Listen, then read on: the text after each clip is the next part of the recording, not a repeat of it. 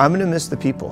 There's no question. As I mentioned earlier, 11 of my 18 years as a Jesuit have been here in Spokane.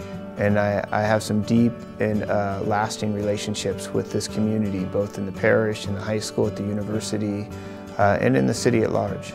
And I'm going to miss those.